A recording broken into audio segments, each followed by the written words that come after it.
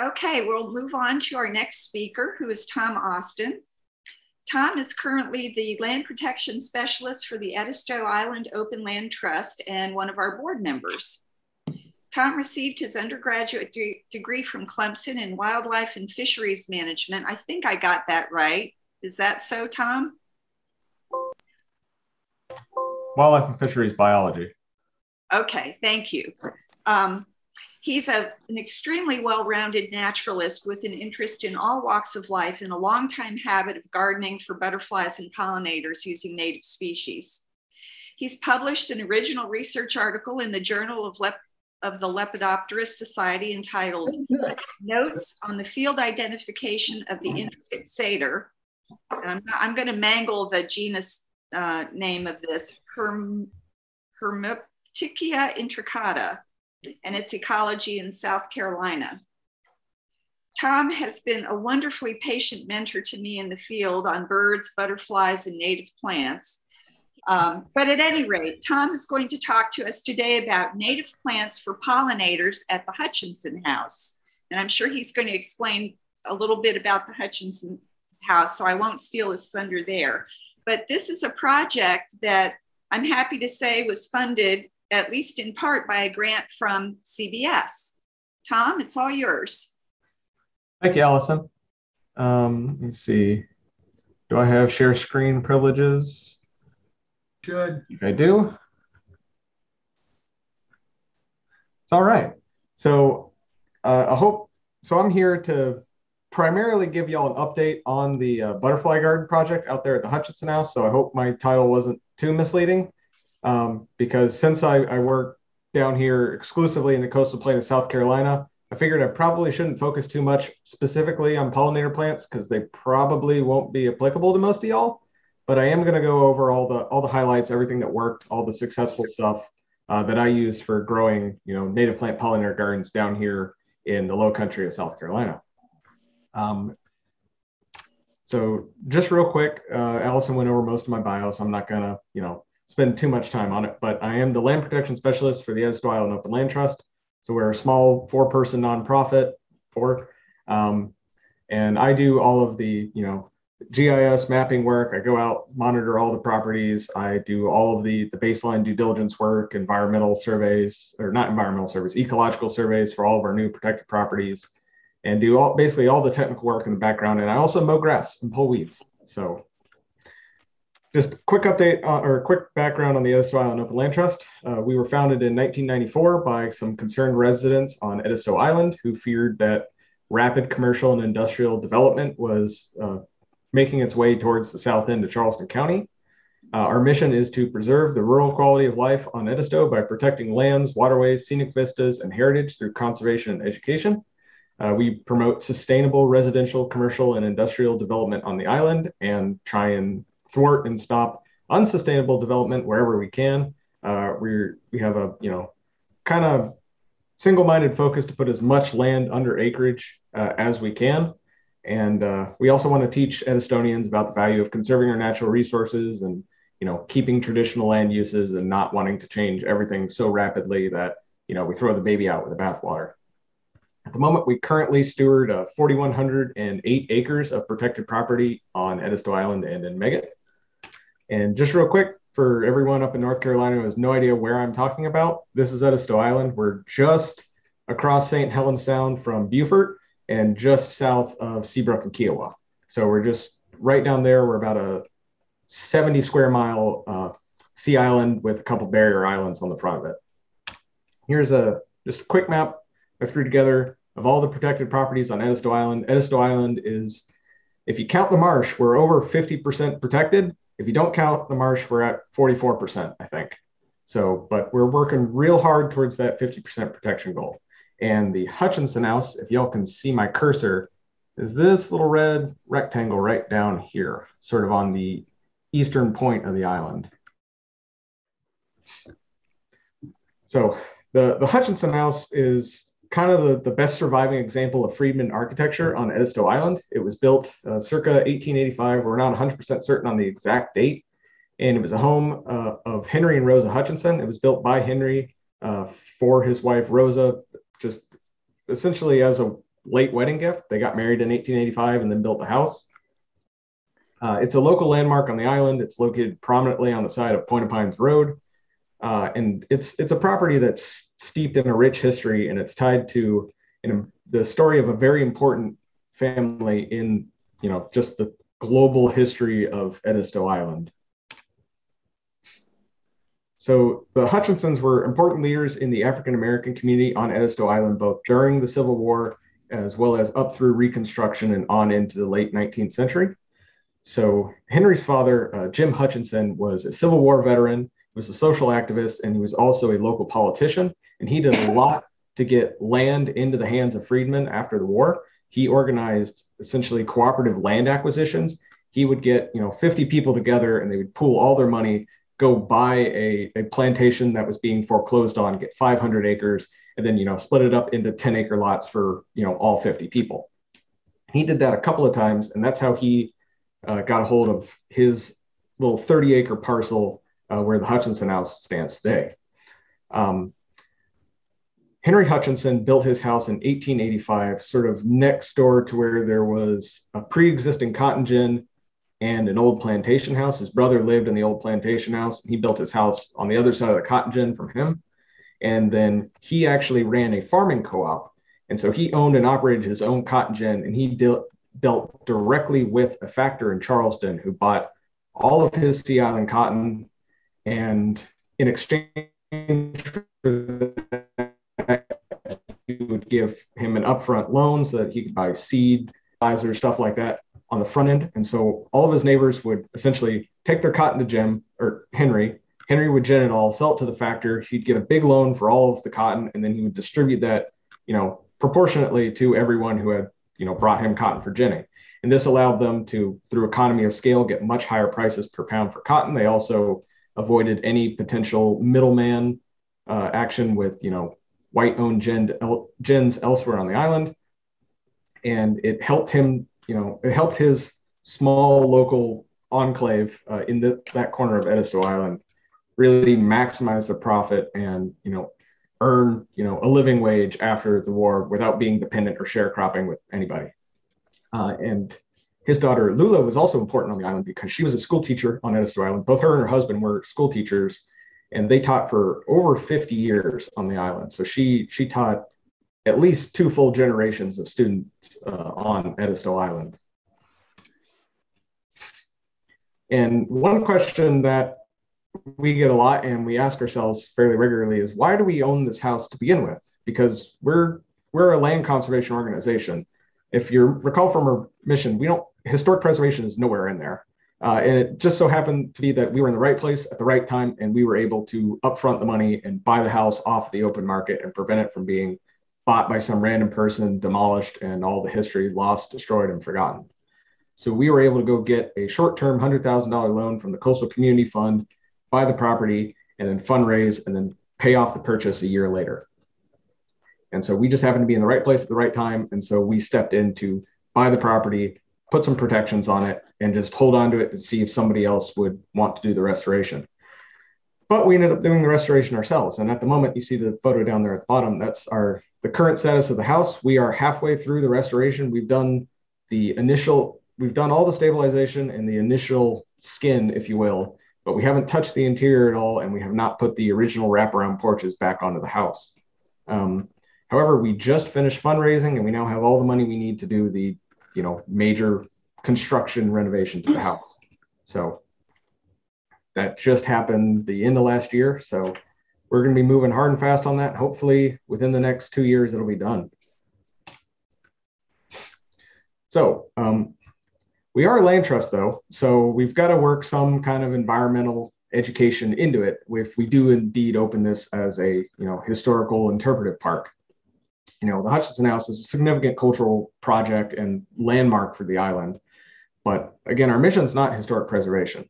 We're happy to do the work. It's allowing us to reach, all different corners of the community that we've never been able to really, work with and communicate with and, communicate environmental education stuff to before. It's allowing us to reach people all across the state, both as well as nationally and internationally. It's been a fantastic project for us to work on.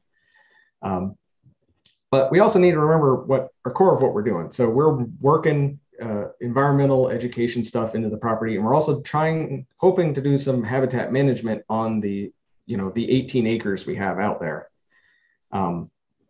So what I'm here to do today is to give you an update on one of those small little facets of that, environmental interpretation that we're doing out there.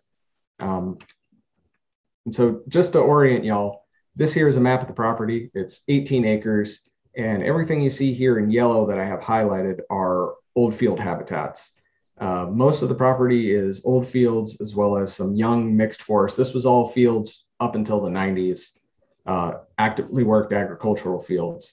So at the moment, there's just sort of some scraggly scrub and trees. There's a fair bit of Chinese privet out there too, and it needs some cleaning up. But the fields out there are actually in excellent shape. At the moment, we have some trails open to the public, so it is publicly accessible. If anyone finds themselves down there on the island, you can come out there, walk around the property, and come visit the garden I'm going to show you about here in a second. Additionally, before I forget, we have two parcels there. The first one we purchased ourselves through fundraising, donations and such. And the second we were able to purchase with Charleston County Greenbelt funding, and that allowed us to apply for a grant and just purchase the second parcel outright, which the same Hutchinson relative put up on the market. And we had a donor step forward and just buy the property outright, hold on to it. And then we were able to go get grant funding, come back, and then pay her back at cost and buy the property from her. So we didn't have to worry about that getting sold on the market either. The old field habitats that are out there on the property are kind of the standout feature ecologically about the whole property. I like to call them wildflower meadows. You can call them grasslands as well, but there's actually not that many grasses. The real technical habitat term is just old fields, and that's what they really truly are.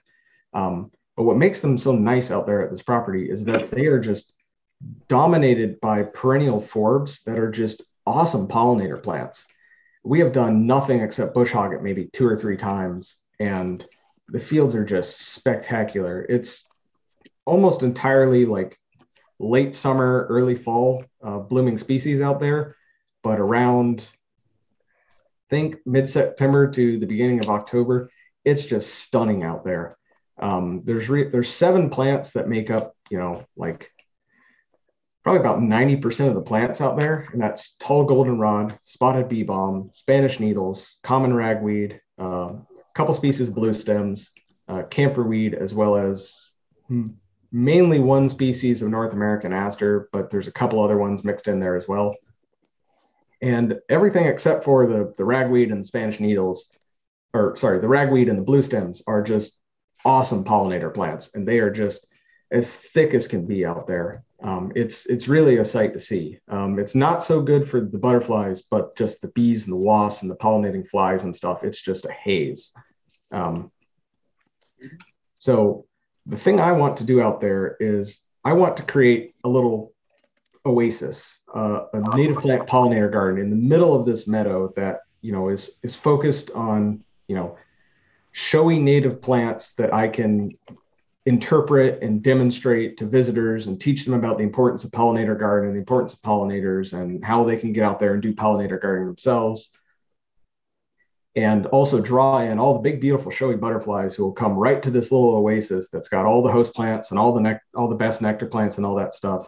And it'll just, really be a centerpiece there that I can just base all of the interpretation around out at the site. And the goal is to use mostly native plants, but I am also going to use some naturalized exotics that are kind of unique to Edisto Island or are just such great pollinator plants that it'd be a shame not to use them. I'll get into, the ones I actually did pick and use and all that. It was only, I think, two U.S. natives that are adventitious, colonizers of South Carolina, and then one other exotic species that's non-invasive. And I'll touch on those later, but the focus is on butterfly habitat. I want to get as many larval hosts in there as possible, but also provide, as many great nectar choices that bloom, throughout the year. Because as I said, the meadows are primarily like late summer, fall species that are blooming and providing nectar. So the more spring and midsummer species I can provide, the more butterflies I'm going to get coming in there, at different times of the year, and I'm going to have higher concentrations all throughout the year. But I also don't want to forget about, our native bees and wasps. So I've got a lot of plants that die and leave dry stems so that, minor bees and mason wasps and stuff like that have places to nest, as well as I also leave up all of the dead debris as long as possible into spring so that there's a place for birds to come in and forage for seeds and hide and have cover, as well as mice and other, small mammal species to come in and utilize. And, also another thing with the way I garden is I try and make it as natural as possible. One, because I'm just really lazy and I don't like to spend all the time cleaning up the place. And two, because if you emulate a natural setting, you're going to have more natural wildlife. It's just a fact.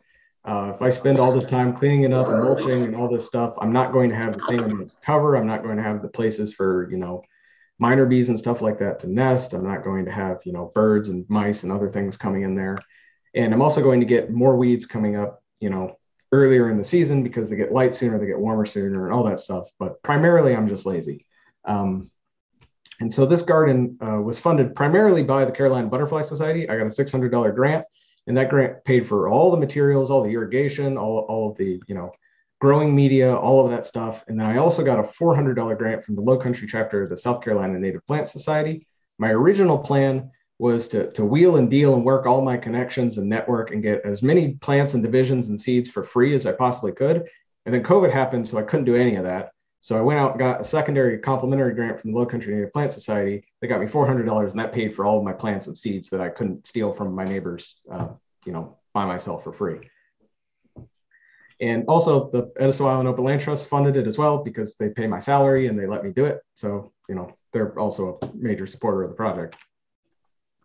The general construction of the garden is 16 4-foot wide, four 16-foot long, 4-foot wide raised beds.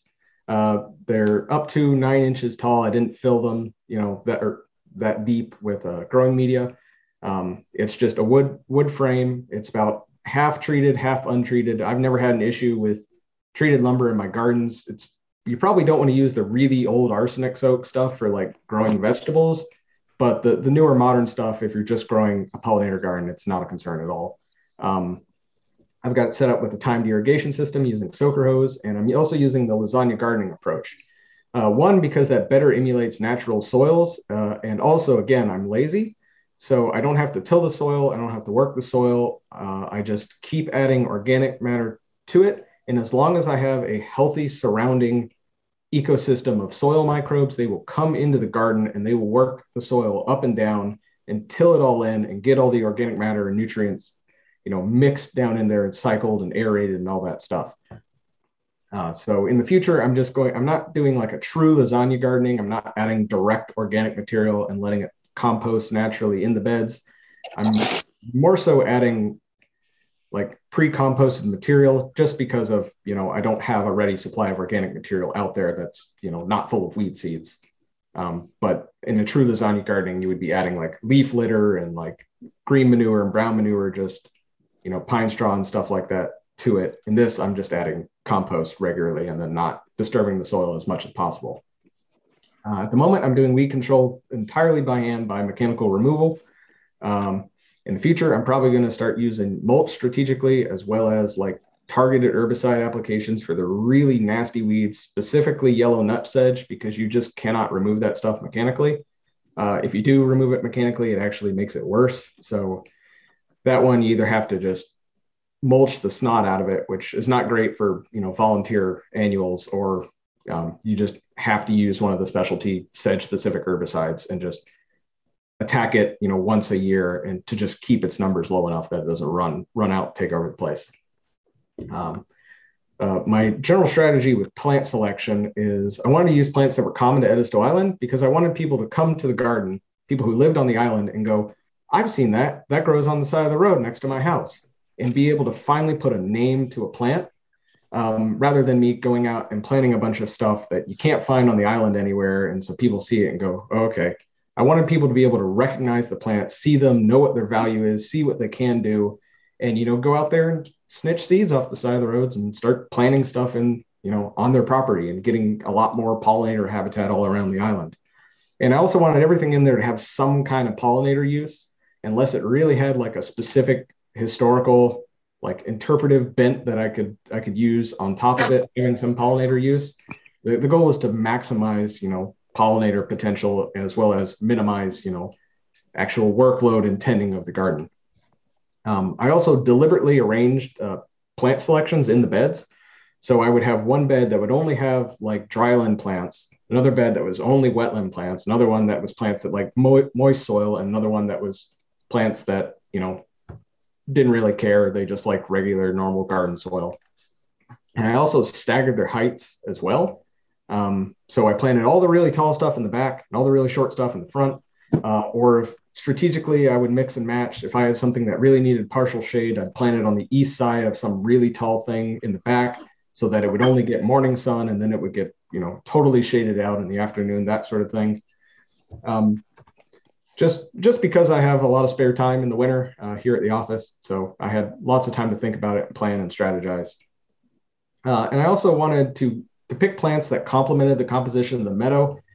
It kind of didn't make sense because I've got a lot of great plants growing out there in the meadow, but what's the point of putting 2 spotted bee balm in the middle of the garden when there is literally 4 acres of the stuff solid behind me? It's not going to draw in pollinators. It's not going to complement the habitat. So I wanted to plant things that weren't already growing in mass quantities out at the site in the garden, so as to maximize the benefit to the surrounding pollinator community, get more stuff into the garden, have, the highest diversity of pollinators possible in the garden to help interpret. And, again, I wanted to create an oasis of novel habitat in the middle of the meadow, rather than bring the meadow into the garden. So just to prime y'all, this is a selection of some of the plants I used. So I'll go into all these in more detail, but I was trying to diversify, not only planting time, but also plant color and plant shape and size and everything, run the whole gambit, just get as much stuff as I possibly could. And here's the final layout that I ended up having. Everything here in yellow is stuff that I grew from seed, and I either grew it in a plug or I direct sowed it into the bed. And everything in green was something that I either got a division or a rooted cutting, or I bought a plug someplace, or I had a pot sitting in my backyard that I forgot about 4 years ago. And this is what I ended up putting out in there. So just to run through them real quick, the far west bed number 1, this was the dry bed. So I put plants in here that needed the least amount of watering. And the initial strategy was I had ball valves on the irrigation system at every single bed, and I was going to be able to turn off the ball valve and water things at different cycles. That ended up not happening because, again, I'm lazy, so I just watered everything the same amount, and it worked out for the most part. But in the future, I might be able to get like multiple automatic irrigation timers and put them in line in the irrigation system and be able to get different irrigation regimes on different beds at different times of year and all that stuff. But I just didn't get to that point of complexity this year. And in bed 1, I had Indian blanket, Gardia, American wild carrot, Indian grass, woodland phlox, butterfly weed, rabbit tobacco, and sickle pod. Bed 2 was the wetland bed. I had frog fruit, powdery alligator flag, cannas, scarlet rose mallow, gladiolus dollini. That's an interesting one I'll touch on. Golden Alexander, blue mist flower, spiderwort, Stokes aster, dense blazing star, common self-heal, and a peanut plant. Bed 3 was the moist bed. I had golden mane coreopsis, Chapula river coreopsis, yarrow, swamp milkweed, Elliott's aster, and muck sunflower. And bed 4 was the just sort of medium, well irrigated, well drained bed. Final layout for the garden. All the different. That had scarlet sage, lyre leaf sage, coral bean, Carolina indigo, Guatemalan indigo, lance leaf coreopsis, black-eyed Susan, frostweed, hairy leaf cup, and some Joe Pye weed. And just to go quickly through the progress, and when all of this stuff happened, I first conceived of this plan back in February of 2019. In January of 2021, I started work out in the field. I went out there, cut down about a 50 by 50 area of the meadow, put in corner stakes, measured out all of the whole area that I was going to convert into a garden. Then I went out and that same day dug footers for the inboards. The following week, I came out there, put inboards on all the footers, and then cut all of the sideboards to length. Put in central footers to mount those sideboards to for stability. Got all that cut, trimmed, and screwed together. Then I put down cardboard and all the lumber I got for free from the land trust because we had just finished pulling down all of the stabilization belts and scaffolding off of the Hutchinson house.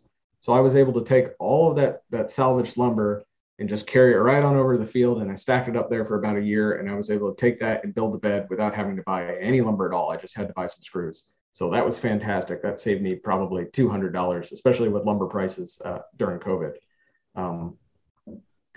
Then I put down cardboard as a biodegradable weed barrier. If you do this in your garden, make sure not to use the like plasticized, like wax printed cardboard. Just get like pizza boxes and the stuff that a washer or dryer comes in, that just regular, the kind of cardboard you don't want to accidentally leave out in the rain because it just turns to mush. That's the best kind to use.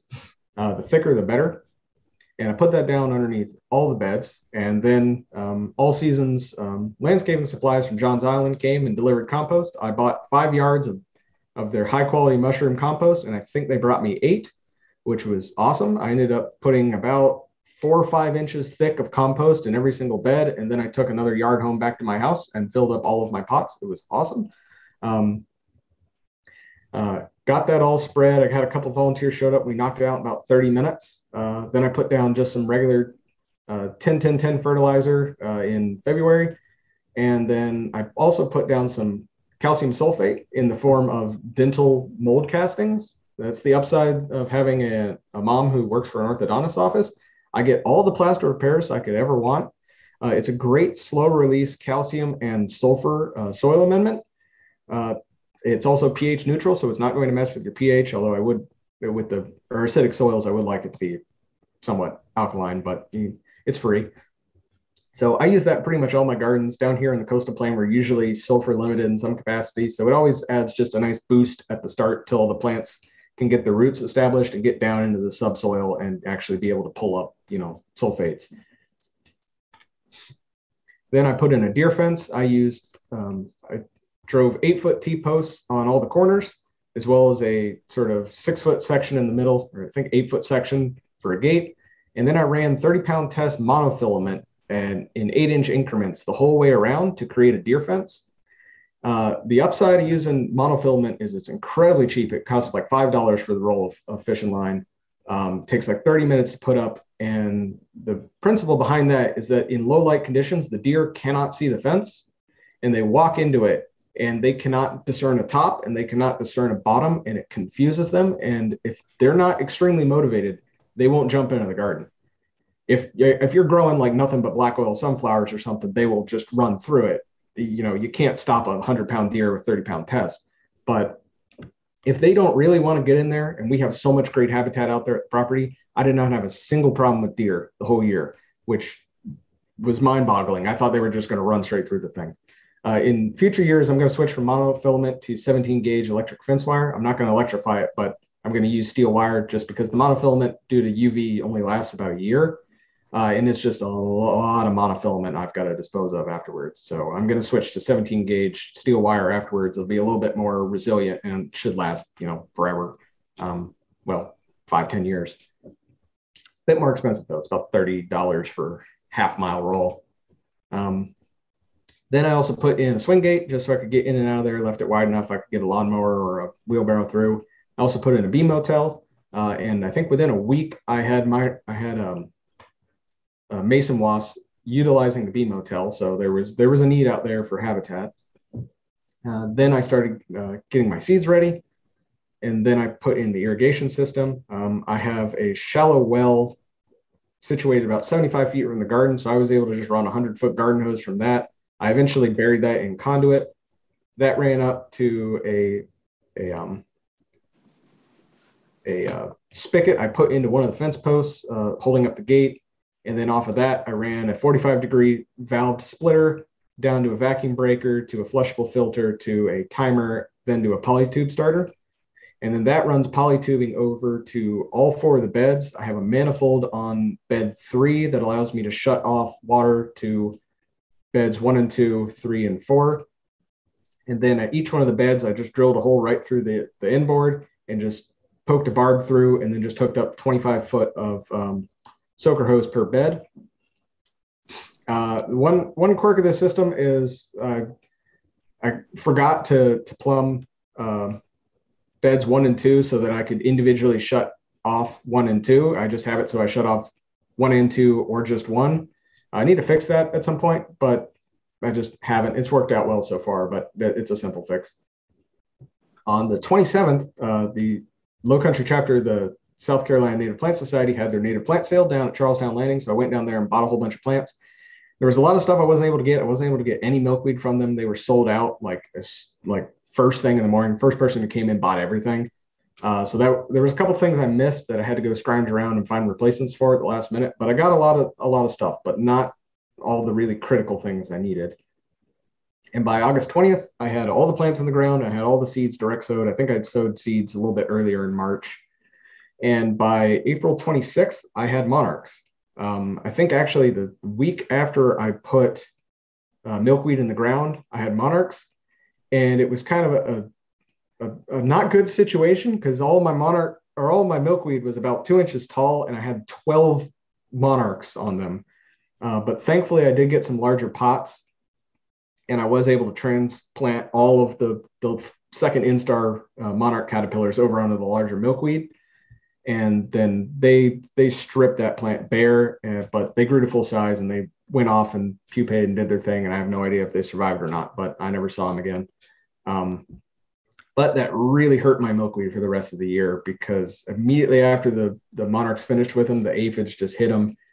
And using, contact soap, vinegar, isopropyl alcohol sprays to control the aphids, it barely put a dent into them. They'd be back in 3-4 days. But I'm hoping my milkweed should come back around after being in the ground for a year, after having the rest of the year to grow and mature.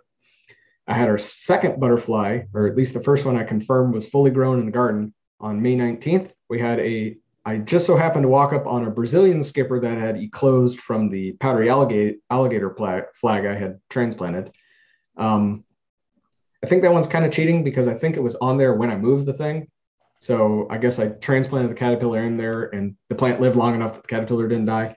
But that's cool caterpillar to get. That's why I put that plant in there. Down here on Edisto Island, powdery alligator flag grows wild in a lot of places, and they're just covered in Brazilian skippers. We never get cold enough to kill them off, especially in the wetlands. Just down here, May 21st, that's how the garden looked. And you can see the Goldman coreopsis blooming. Everything else is, coming out pretty well. Then on June 30th, you can see we've got a couple of things blooming. I think the cannas are blooming, and the dragon's head sword lilies are blooming. Everything else is leafing out, starting to grow. I think the hairy leaf cup might be starting to grow. And then I've sort of got a close-up of them back in at the end of July. Gardia is in full bloom. The sickle pod is fully grown. Cannas are still going. The scarlet rose mallow is growing. The yarrow's blooming. The scarlet sage, as well as the black-eyed Susans, are blooming, along with the hairy leaf cup. Then down here in October, you can see those meadows in the background. You can see all the goldenrod and all that stuff, as well as the spotted bee balm just a little bit there on the left. But I've got the Indian grass blooming on the far side. The cannas blooming there in bed 2. The sunflowers are almost in full bloom. And then I've got the frostweed going full tilt in the other bed. And then this last one from the 3rd week of October, you can just see the muck sunflowers in their full glory. So here's a quick just summary of how everything actually did. Everything in green did great, no problems. Everything in yellow kind of struggled, and everything in orange just really did not do well. Gardia did, just fine, no problem. Actually, I've got a little bit more in-depth details on that.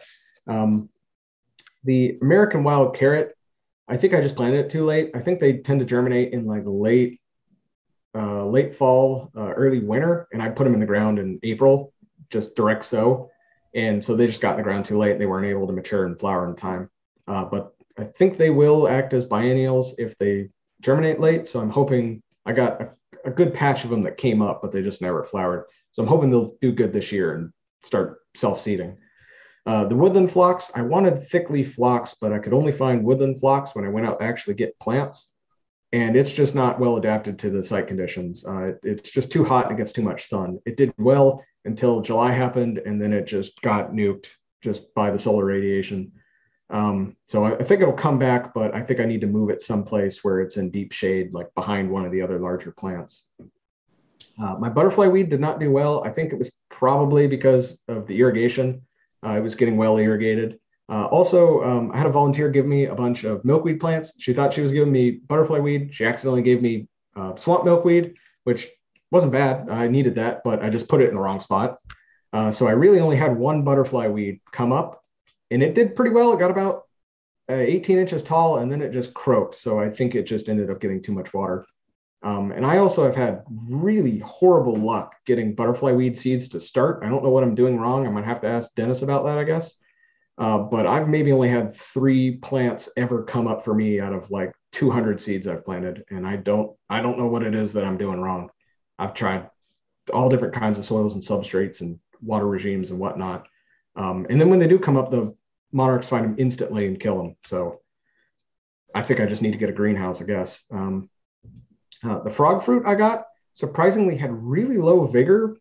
Like I've always said that you can't kill frog fruit. It'll grow on asphalt. It'll grow on your roof if you let it. But for some reason, I had one of mine croak, and I don't know what that was about. And it took the plants months to finally get started. I think they just need time to establish. I think they just needed to be hardened off, and they didn't quite get hardened correctly. But they turned around by the fall, so I'm hoping they'll do well this year. The powdery alligator flag just didn't do. Its soil wasn't wet enough. Without me going in and modifying the substrate, putting in a pond liner or something, I don't think I'm ever going to be able to grow it. I kind of expected that, but I was taking a shot in the dark. I got the stuff for free. So that one grows in basically soupy soil, so I knew that probably wasn't going to work. The scarlet rose mallow, that was sort of just a random shot in the dark. I got the plants for free, so I put them in. They're mostly native. I think they didn't get very tall. They only got about 3 foot tall and put out 1 flower. I think they just need more time to establish and build up the root system. I think they were a little root bound when they got planted. The golden Alexander was probably the biggest disappointment out of the bunch. It's not designed to grow in coastal South Carolina. Well, in essentially what amounts to like USDA hardiness zone 8B. It just, as soon as August rolled around, it just shriveled up into jerky and died. So I need to find some kind of alternative for that. Blue mistflower didn't do well, and it was because I was accidentally given wild ageratum, which does not do so well in the full heat sun. It needs more partial shade than blue mistflower. So the two look incredibly similar, and I was wondering why it was starting to bloom in June, and then I realized it was ageratum and not blue mistflower, so I just need to go dig up some mistflower from someplace and swap that out. My obedient plant did not do well either. I think the division I got, the plant was just kind of sickly, and I didn't get enough of the root ball. So I really only had like one little plug come up in a 4-foot area, and then the weeds just swallowed it up.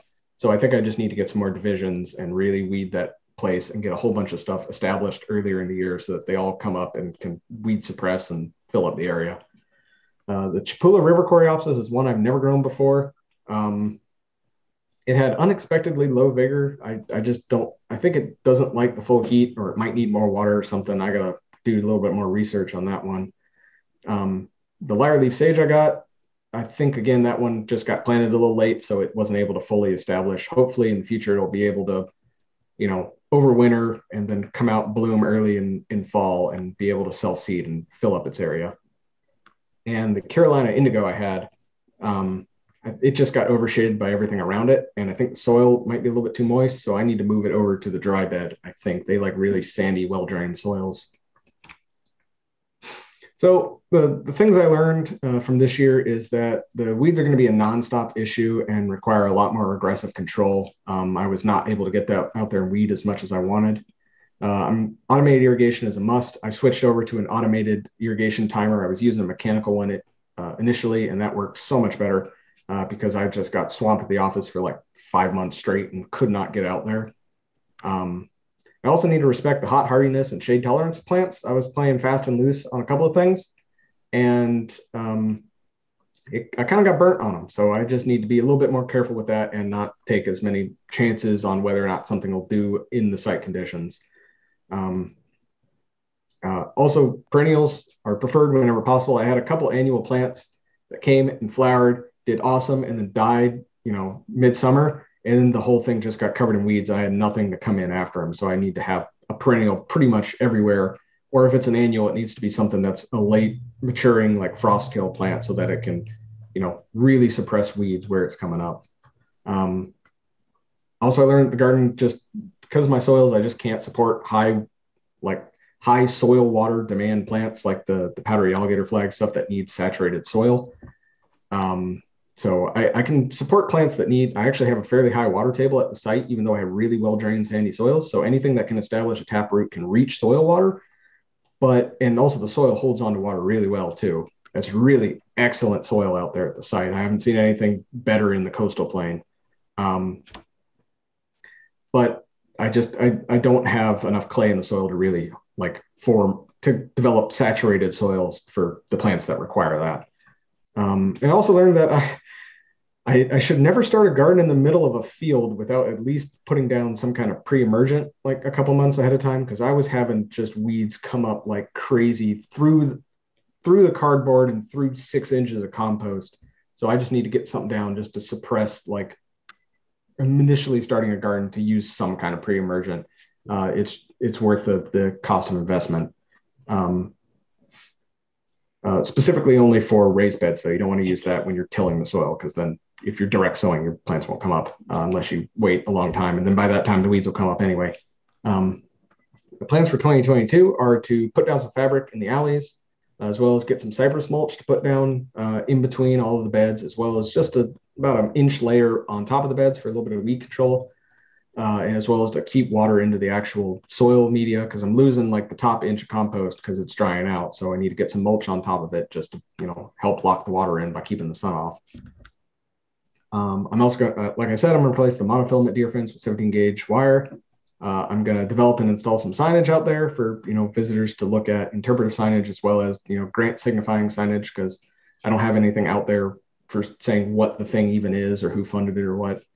I'm going to need to just better control the weed growth in the beds. I just need to stay on top of it. I need to cultivate, pun intended, a local volunteer program to maintain the garden, because it was just me and one other really good volunteer, and I just need 4 people out there who can just come out once or twice a month and help weed. And it takes an hour per bed to weed that thing. The weeds are just thick. They're like this all the way through if you don't have something growing over the top of the soil. And also need to plant new plants in all the vacancies that opened up and where everything didn't do well. So right here, if y'all just want to take a quick screenshot or something like that, these are just sort of the selected plants that I grew in the garden that did really well, that will probably do really well in your garden if you also live down here on the coast where it's hot and you don't ever get snow or hard freeze, except maybe once every other year. This is stuff that does just excellent in any low country garden.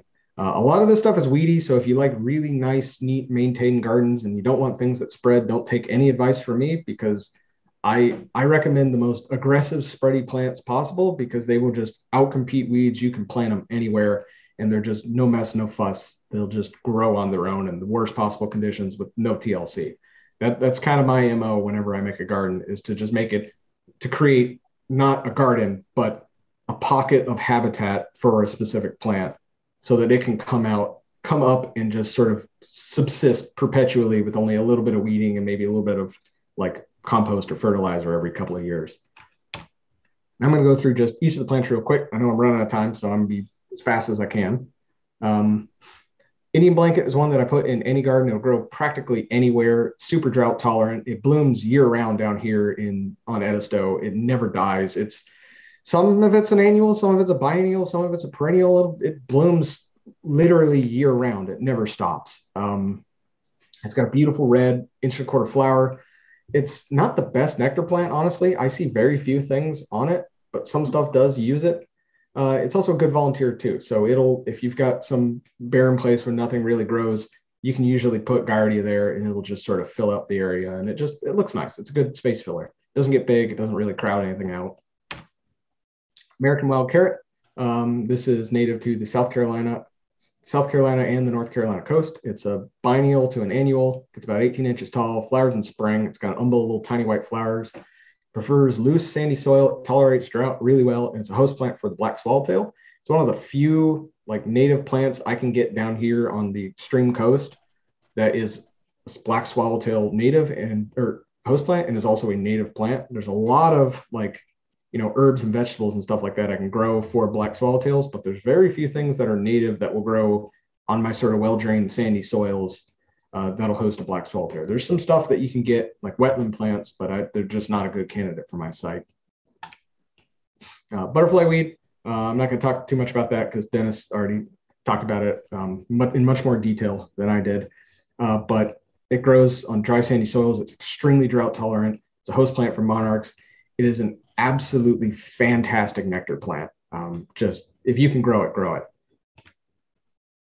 Rabbit tobacco. This is a sort of just a weedy field plant that's native to all of South Carolina and North Carolina. It's an annual, but it germinates in fall and overwinters and then blooms in late summer and then dies. So it's kind of got a weird life cycle. It's about 2 foot tall, flowers in early fall. It's got a disorganized cluster of white, kind of scraggly looking flowers. They look like a little like hard-boiled egg with the top knocked off. They're like white egg shaped with a yellow top. They'll grow practically anywhere. And they're the host plant for the American lady. Sicklepod, another weedy field plant, but it's fantastic for a couple select species. It's native to South Carolina and East North Carolina. Some people consider it a noxious weed. I think its nativity is a little up for debate, kind of like how, what is it? Forgot the plant now. Anyway, coffee weed. But as far as I can tell, it's native, at least somewhat, to South Carolina. I think it's kind of spread all over the place, though. It gets 3 to 5 foot tall, flowers in August and September, grows practically everywhere. It's a decent nectar plant, and it's the host plant for the clouds of sulfur and the sleepy orange caterpillar. It's also a great volunteer, too. It'll come back year after year. It'll spread, too. Frog fruit, it's a great plant. It's actually a lawn alternative. If you've got a moist lawn somewhere, you can replace your grass with this. Well, good luck getting rid of the grass, but you can mix this into your lawn and actually have, a forb growing in your yard that is a fantastic pollinator plant. It's perennial, ground cover, flowers in spring and summer. It's got a tiny spike of pinkish white flowers, grows practically everywhere. It will tolerate salt too.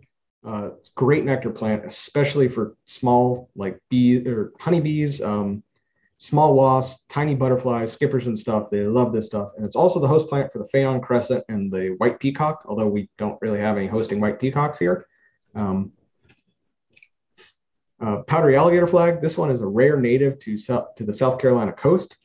Interestingly, it grows in several places all around Edisto Island. It's one of the few nucleuses in the state that I'm aware of where this stuff grows wild. It's perennial, gets up to about 6 foot tall. It looks a lot like a canna. Flowers in spring and summer. It's got these long, powdery, white, bluish, purple stalks with little 3/4, half-inch magenta flowers on it that mature into these sort of hard nutlets. It's a really interesting plant, but it needs saturated soils. It'll grow on a pond edge. It'll grow in the bottom of a swale. It'll grow in a swamp. It's an okay nectar plant. It's not the best for the size. It doesn't put out a lot of nectar. And it's also the host plant for the Brazilian skipper.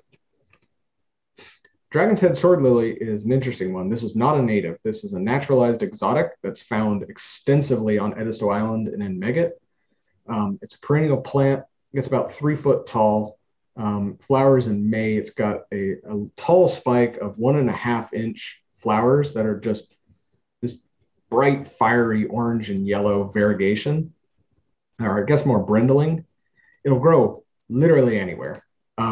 It only blooms on wet soils, but you can find it growing on top of sand hills. You can find it growing on the edges of swamps, find it growing in ditches, on the highway edge, in swales, anywhere. It'll grow anywhere. It spreads too, but it's kind of like narcissus. It's not invasive. It doesn't really displace anything. It's got a very small footprint. It just sort of pops up. It's got a little tiny fan and a little flower stalk, and it lasts about through late summer and then dies back. And you can use it to fill in places all around your garden. It's a decent nectar plant. It's better for hummingbirds than really anything else, that and big butterflies. And it's a great addition for kind of in a wetland garden, because you can put it amongst everything else, mix it in with like Adamasco lily and stuff like that, and put it beneath cannas and stuff, so it can just fill up kind of the space, because a lot of those larger wetland plants kind of leave a lot of open area, and you can sort of pack this in between everything, and it doesn't use up a lot of resources. It doesn't crowd anything out, and if you don't like it, you can just grab it by the stalk and pull the thing straight up and compost it if you want to. Blue mistflower is a great one, native to all of South Carolina and North Carolina. It's perennial. It's about 3 foot tall. Flowers in early fall. It's got an umbel of 1/4 inch, just sort of bright blue neon magenta flowers.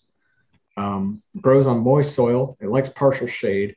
I like to say it kind of grows in sort of an ecotone between forests, wetlands, and like open areas.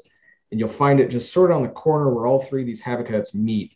And you get a wide diversity of butterflies in the natural environment and other pollinators that come to it, because it's this sort of plant located right at the corner of 3 other habitats. So you'll got to get a lot of really interesting mixes of pollinators on it that you normally wouldn't see together, because this thing grows just on the edges of where all those things are found.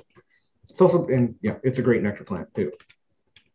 Obedient plant, that's another good one, native throughout South Carolina and North Carolina. It's perennial, it's about 2.5 foot tall. Flowers in late summer. It's got spikes with 3/4 inch hot pink flowers. Grows on moist soils. I think it prefers clay over sand, and it's a good nectar plant. Gold Main Tixie. This is a semi-native. It's native to the Gulf Coast and I think the Mississippi River Basin, but it's not necessarily native to South Carolina, but it has established here on Edisto Island. It's found all throughout the sort of sandy roadsides where there's moist sand. It's an annual. It gets about 18 inches tall. Flowers in May. It's got 1 inch just bright, deep yellow flowers with a dark crimson center. Grows on sandy soils. It's a decent nectar plant. It's not the best, and it's good volunteer. The nice thing about it is it dies back in summer, so it doesn't like take over the place. It comes up, grows in spring, flowers in summer, dies back, and then comes back. So you can plant like late season like fall, summer perennials underneath it, low growing stuff, and this stuff will come up in spring, fill up the place, flower, be beautiful, and then come summer you have something else come in and take over. Eero, this is one that is supposedly native to South Carolina and North Carolina. I have never seen it growing wild anywhere, but everyone says it's native, so I'll go with it. It's perennial, gets 2 to 3 foot tall. It's got flowers in mid-spring with an umbel of small white flowers. It's a fantastic pollinator plant for small insects like flies and wasps. It's not so great for butterflies. I will see hair streaks and stuff on it occasionally, but it's better for some of the smaller non-butterfly pollinators. I think it's got more pollen than nectar. And it'll grow just about anywhere. It's hard to kill. It's a great garden plant. Elliot's aster, this is a rare native to South Carolina and the North Carolina coast. It's a perennial, 3 to 4 foot tall.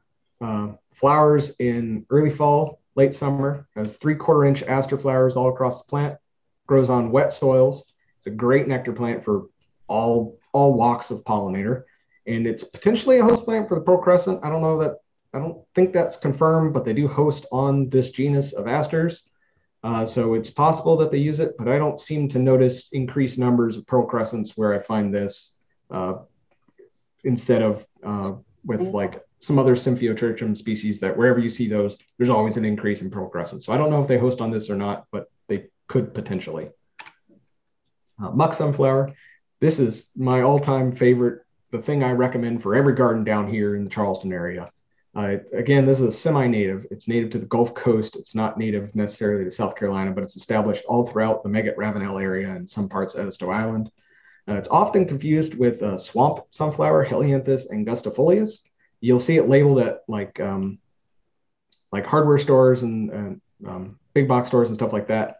They'll sell it sometimes, every once in a blue moon if they're a good place, but usually it's mislabeled as swamp sunflower, but it's actually Helianthus simulans, muck sunflower. Swamp sunflower is a native. It gets about 4 to 5 foot tall. It's got a really airy, open structure. This stuff is extremely dense, spreads very aggressively. It looks nothing like it. And it's from the Gulf Coast, but it's an awesome pollinator plant nonetheless. It gets absolutely massive on the right soil. It'll get up to 10 foot tall in ideal conditions. Usually it's between about 5 and 8 foot tall. It's just covered head to toe in 2 to 2.5 inch yellow, small sunflowers. It grows pretty much in any soil. It does best on rich, moist soils, but you can put it practically anywhere that's, fairly moist, like drip edge of a house on a sand hill or something like that. It'll grow just fine. It spreads very aggressively. If you've got ideal soil in your garden, I would recommend getting like an old cow trough with like a rusted out bottom, cut the bottom out, hammer it 6 inches in the ground and plant it in there. 2 years and the whole thing will be full and 8 foot tall. Something like that. If you don't want it to spread, you got to partition it, or put it in a pot, but it will grow out the bottom of the pot and then spread as well. I have seen it do that, and just all around great nectar plant. Layer-leaf sage. This is a small little ground cover. Gets 12 inches tall when it flowers, but normally it just stays right on top of the ground. Native to all of South Carolina, North Carolina. It's perennial, blooms in April. It's got a spike of tubular, sort of bluish, purplish flowers. It prefers part shade, and it's a decent nectar plant. Coral bean, this is mostly found on the South Carolina coast. It's perennial. The warmer your winters, the shrubbier it will get. Gets up to about 4 foot tall. Flowers in May. It's going to spike a long tubular coral colored flowers. It's mostly for hummingbirds, although I have seen larger butterflies use it occasionally. It's mostly there because it's pretty. Prefers part shade, but it will grow in full sun. And it's, again, mainly good for hummingbirds. Carolina indigo. This is native to South Carolina and the North Carolina coast. It's a perennial shrub, dies back to the roots every year and then comes back out. The warmer your winters, the bigger it gets. 3 to 4 foot tall, flowers in summer. It's got a spike at 3/8 flowers. Prefers part shade, and it really prefers dry, sandy, well-drained soil. It doesn't like moisture too much. It's an okay nectar plant. Small things use it. Nothing big really uses it. And I think it might be a host for the Zirocco dusky wing, but I haven't confirmed that yet. This one's mostly in there for historical interpretation and just kind of to showcase that we do actually have a native indigo that everyone seems to forget whenever they talk about cultivated indigo. Lance-leaf tickseed, or Coreopsis. This is native to both South Carolina and North Carolina. It's a perennial, gets 1.5 foot, 2 foot tall, flowers in mid-spring, got 1.25 inch yellow flower, grows on practically all soils, prefers moist soils. It's a pretty good nectar plant. It's not the best, and it's a great volunteer. It comes back, it's a perennial, so it comes back year after year, but it also spreads and fills up a space pretty well. You can get this as a seed packet from any big box store too. They're really easy to get. Same goes with black-eyed Susan. Native to both South Carolina and North Carolina. You can get perennial or annual varieties. It's about 2 foot tall. Flowers in May to June, has a 2-inch yellow flower. Grows on most soils. It'd be kind of hard to start in some soils. Some it's kind of hard to keep it from spreading. It's a decent nectar plant. It seems to be hit or miss with certain species. Some stuff uses it. Some stuff just will not touch it. I don't know what that's about. It's a good volunteer too. Frostweed. This is another fantastic one I recommend. It's kind of a weedy plant. It's native to South Carolina and a couple small isolated spots in North Carolina. It's perennial. It gets 4 to 6 foot tall. Flowers in late September to October. It's got an umbel of little 1/2 inch disorganized flowers with kind of erratic shapes and petal numbers. It grows best in slight partial shade. If it gets morning sun, it does best, like on a tree line. And it's just an all-around fantastic nectar plant for everything. Hairy leaf cup. It's another good one, native to all of South Carolina, North Carolina. It's perennial, gets 4 to 5 foot tall. It's got a big bushy growth form. It'll grow into like a lantana size, like a big lantana size bush if you let it. Flowers in mid to late summer. It's got 1-inch yellow flowers, sort of a pale pastel. Prefers part shade, but it'll grow in full sun just fine. And it's just an all-around good nectar plant. And just real quick, here are some of the other great plants that you can use in the coastal plain in your gardens. I've got sort of native-ish ornamentals, stuff that's not invasive, but it's kind of iffy whether it's native or not, or at the very least, you can get like sort of ornamental varieties, stuff like the blazing stars and the spiderwort. Spiderworts are native, but you can get very ornamental varieties from practically any big box store if you look hard enough. So you have a lot of options there. You don't just have to go get the wild type stuff like with the other things I was showcasing. And also some other plants that are found wild at the Hutchinson House that are great nectar plants for certain uses and areas, but that I didn't put in the garden because I've got acres of the stuff, so it's just redundant. Just real quick, lantana, absolutely unparalleled nectar source down here where I live. It is preferred above practically everything, except for maybe zinnias and some of the other native plants that I have just in the brief period where they're blooming, but it blooms year round. It blooms in the winter until we get a really hard frost. It's just great for everything, but it can spread on sort of pasture lands. I think it's native to Mexico. It's native to North America, but not to South Carolina by any means. Seems to really only spread in where I've seen it on sort of like dry pasture land. Not that major of a concern. It's a great thing to use in like a residential area. Golden canna, that's one I used in the garden. I didn't have an individual slide for that because I didn't have a photo of it, so it's here. Canna flaccida, golden canna, is native to South Carolina to some degree. It's a host plant for the Brazilian skipper. It's really hardy, grows anywhere. Stokes aster, that's another one. Not the best nectar plant, but it's hardy, spreads well, it's small, it's compact, you can put it around things. You can get it at any big box store. Blazing stars, you have a lot to choose from. You can go out and get wild types, dig up bulbs or get seeds, or you can go get like ornamental, larger, showier varieties. It's a great nectar plant. It's got a really small footprint, doesn't take up a lot of space. Ohio spiderwort, not a very good nectar plant, but it's got a tiny footprint and you just can't kill the stuff. You can use it to fill in gaps, edge stuff, add some variety to a garden. For the natives, spotted bee balm, awesome pollinator plant. It's not the best for some of our butterflies. I think smaller butterflies like it a lot, but bees and wasps just absolutely adore the stuff. Grows like crazy, spreads really well. It's a perennial, volunteers. It's really weedy looking, but if you don't mind that, it's awesome. Camphor weed, this is a really hardy, drought tolerant plant. It grows like on the beachfront in the dune system. You tolerates drought like you wouldn't believe. It's not the greatest nectar plant, but it does produce nectar in good soil. So it's a good addition if you're trying to do like a xeriscape garden or something like that. Tall goldenrod, this is one if you're just kind of doing like a habitat area. I wouldn't recommend putting it in your garden because it spreads even worse than the muck sunflower. It's huge. It's a great nectar plant, but it just grows like crazy. You can't, once it gets started, you can't get rid of it pretty much. It's kind of a cornerstone habitat species. It will just create wildlife habitat wherever you put it, whether you want it to or not. Purple passion flower, that should be in everybody's butterfly garden. I don't have it in mine because it's actually growing wild all over the meadow. So I might bring it into the garden and put it up on the fence once I get a permanent fence or something like that. But I just didn't really see a reason to put it in the actual beds itself, just because it's growing wild all over the place. And old field aster is one that people often overlook. I actually have the wrong scientific name on there. That's supposed to be Symphytrichum domosum, not pilosum. Pilosum is another one that's great, but it doesn't really grow that common out here in really sunny areas. I meant to put domosum there, but that's what the photo is. It's a host for the pearl crescent. It's a great nectar plant, especially for small pollinators, and it's very hardy. And I think I'm going to call it there because I am like 10 minutes past time.